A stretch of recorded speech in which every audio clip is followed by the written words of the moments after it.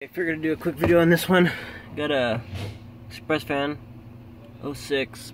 Initial problem was it was a crank no start. We were able to get it to run on brake parts cleaner the standard way, spraying it down the throat, but we had no bus on the cluster. Cluster was dead, and also with the scan tool there was no communication with any of the modules.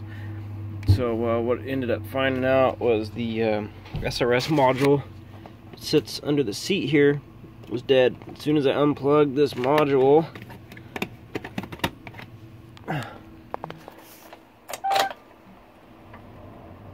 all the bus comes back alive and it starts and runs all on its own. So at first we thought that it needed a fuel pump based on the testing, low fuel pressure.